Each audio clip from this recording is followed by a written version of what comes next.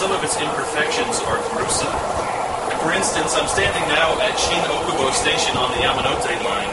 It's one of Tokyo's busiest rail lines, running in a circle around the center of the city. And on a Friday night rush hour in 2001, when it was a lot more crowded than the station is at the moment, a drunk man fell off the platform and onto the tracks. A photographer who was in the crowd saw what happened and jumped down onto the tracks to save the man. A South Korean exchange student who was also in the crowd saw what happened, and he also jumped onto the tracks to try to save the man. So three men who were total strangers found themselves on the tracks together unexpectedly, and the train killed all of them. Now I'm standing at Shinjuku Station on the Keio line, where on a Monday night rush hour in 2010, a man sat down on the platform because his blood pressure medication made him feel dizzy. He was safely away from the edge of the platform, but he was at the end of a line of people waiting to get onto a train. When the train's approach was announced, he tried to stand up, but he staggered into the person in front of him, and that person bumped into the next person, and the effect went down the line of people like rope dominoes. The person standing closer to the tracks was 77-year-old Masaya Sato. So Sato was a famous university professor, and the son of another famous novelist, Muraro Sato. The incoming train dragged him 10 meters, and he died an hour later with a fractured skull. And this is Shinkoiwa Station in the JR system. One morning in July of 2011, a woman committed suicide here by jumping in front of the Narita Airport Express train.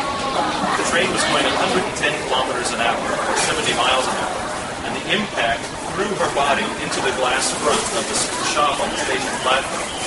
Not only did she kill herself, but she injured 4 people inside the shop. And later in that same month, on the other side of town, at Tsukishino Station on the Tokyo Den-en-Toshi line, a blind man accidentally fell off the platform onto the tracks. As he was trying to climb back up, the train came into the station and crushed his chest against the edge of the platform. And it took him 8 hours to die. The cases I've just described made news because there was something odd about them. They had multiple victims, famous victims, heroic victims, blind victims, but hundreds of people are killed or injured by trains without ever making the news. And it was one of these unknown cases that is the reason for my personal interest in this otherwise very morbid topic. A good friend of mine who lives in New York City went out to a restaurant one day and got food poisoning. It's the sort of thing that can happen to anyone. But in his case, it was so bad that he collapsed on the platform of a New York City subway station. He's lucky that he didn't fall off of the platform, but he was right on the edge of it, and a passing train hit his leg. He's had a number of reconstructive surgeries since then and a lot of rehabilitation, and he's not finished yet. But his story did not make the news. In New York City, as in Tokyo, just getting hit by a train all by itself, merely getting hit by a train, isn't considered newsworthy. That's just life in the big city. But it doesn't have to be that way. In a growing number of train stations in Tokyo in recent years, safety barriers have been set up along the edges of platforms, like this one at Ochanomizu Station on the Marunouchi line. According to a 2010 Japanese newspaper article, on the Marunouchi line alone, a dozen people a year used to fall off the platform onto the tracks. But in the first year after these barriers were set up, that number dropped to 0. By coincidence, when I went to visit my friend in New York City after his accident in early 2011, I found out that the Metropolitan Transportation Authority in that city was considering installing their own safety barriers on subway station platforms. According to an article in the New York Daily News at the time, 90 people had been hit by trains in 2009, and 40 of those people had died. So over the course of a decade, that works out to 900 people hit and 400 people killed. The article also said, proponents say the doors would do more than just help protect passengers. It would also help reduce the number of lawsuits and the million-dollar payouts the agency faces each year. Another added benefit, the doors would prevent trash from being tossed or blown onto the tracks. Hundreds of trains are delayed each month by small fires ignited by sparks from trains and the electrified third rail. so it sounds like the safety barriers would be a pretty good idea.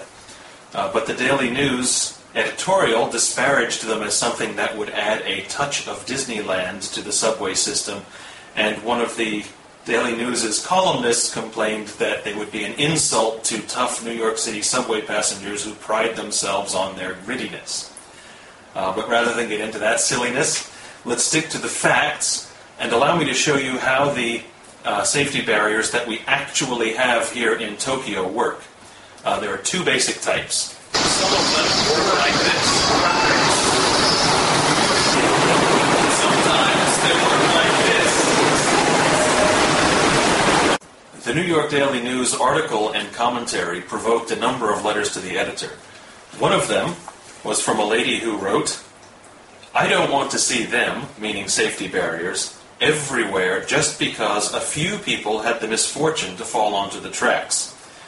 I take issue with her characterization of one person killed every 9 days, which is what 40 a year works out to, as just a few people. But I will give her credit for listing some specific reasons that she thinks safety barriers on subway platforms would be impractical. Here's one of them. Quote, "The platforms are too long.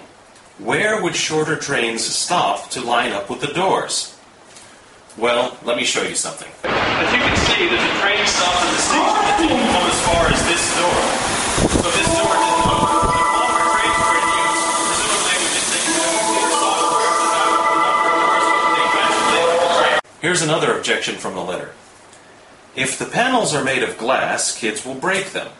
If they're made of plastic, kids will carve their initials in them." Well, let me show you something. I don't know if this material is glass or plastic, but I'm sure it doesn't break very easily. And I'm also sure that if I did break it or carve my initials in it, I would be arrested. And that would solve that problem. And here's another objection from the letter. "The panels would stop air circulation." Well, let me show you something. If there's glass or plastic in the door, there's glass or plastic next to the door, but in the panels above the door, there's nothing. So air can circulate even though there's a barrier. The hot air from the station rises out into the tunnel, and as the trains come and go, they still mix the air around. So there may not be as much air circulation as a platform without barriers, but it's not really a problem in practice. And of course, in the case of the lower metal barriers, air circulation is no issue at all. And remember, it's this kind of barrier that reduced the number of falls from platforms on the Marunouchi line from an average of 1 a month to 0.